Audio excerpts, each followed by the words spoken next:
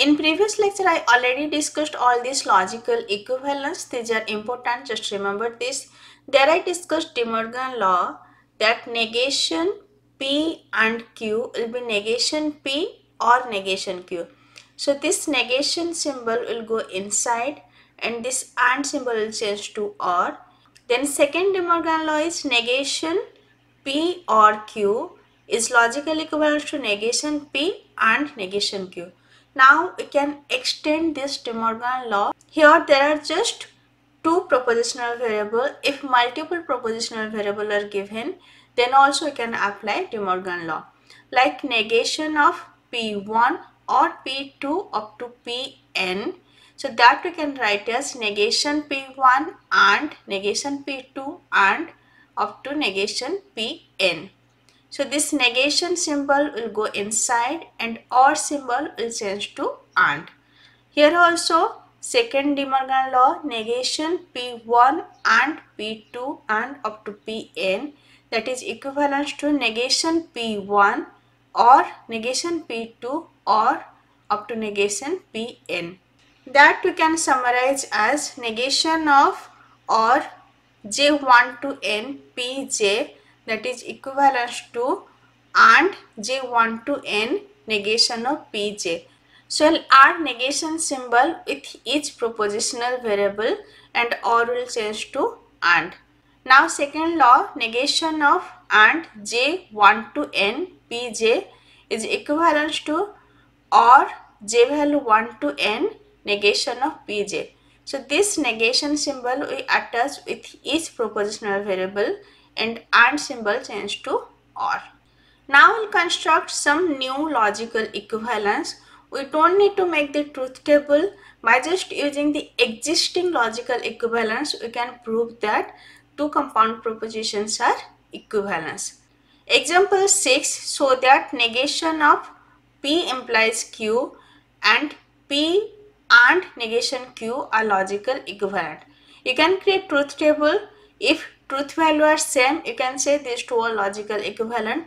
Now I will try to match without creating the truth table.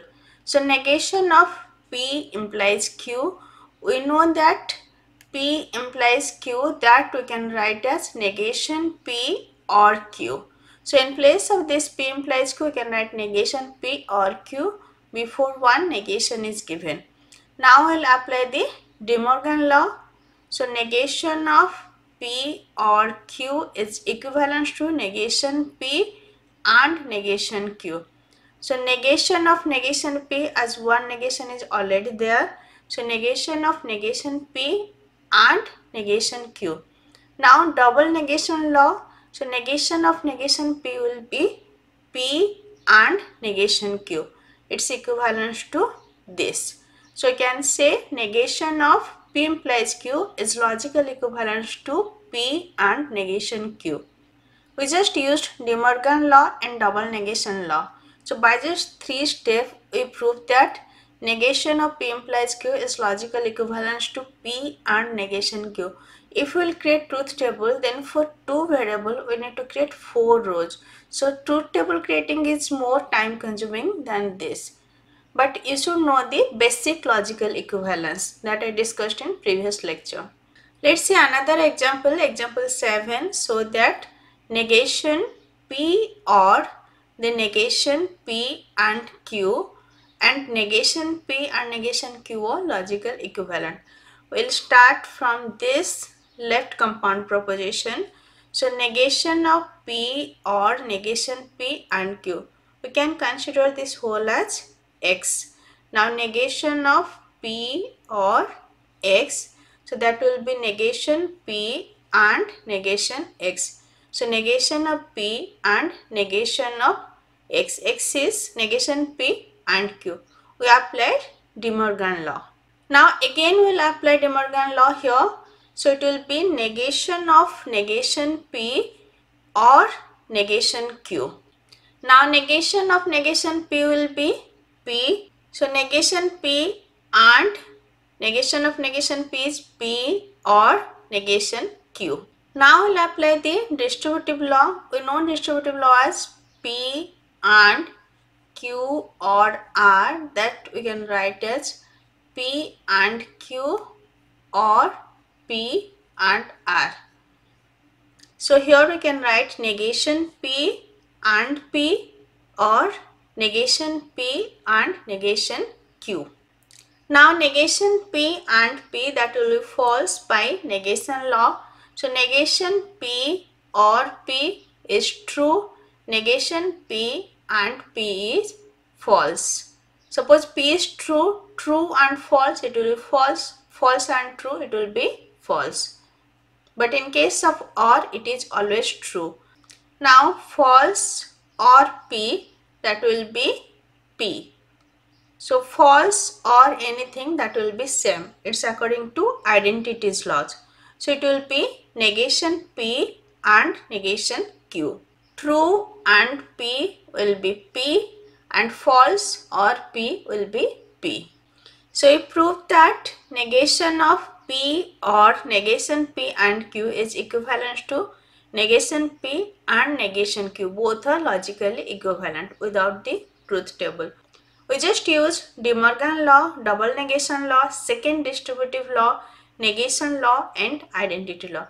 So that's why in previous lecture I told that this logical equivalence are important. We'll use this logical equivalence to prove two compound propositions are equivalent. Let's see another example. Here we'll prove that this compound proposition is a tautology. For proving tautology, we can create the truth table.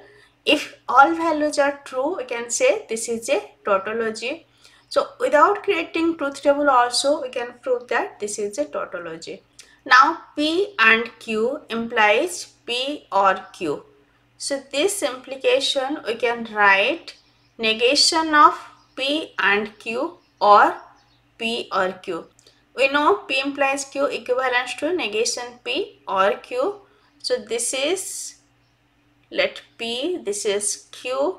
So negation of P and Q or P or Q.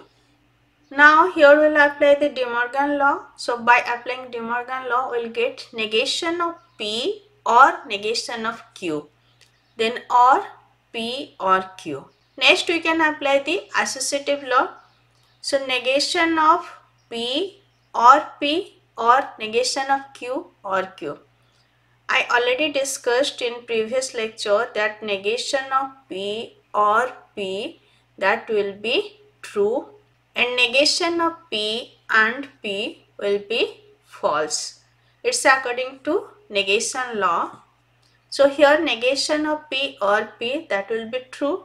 Again negation Q or Q, that will be true.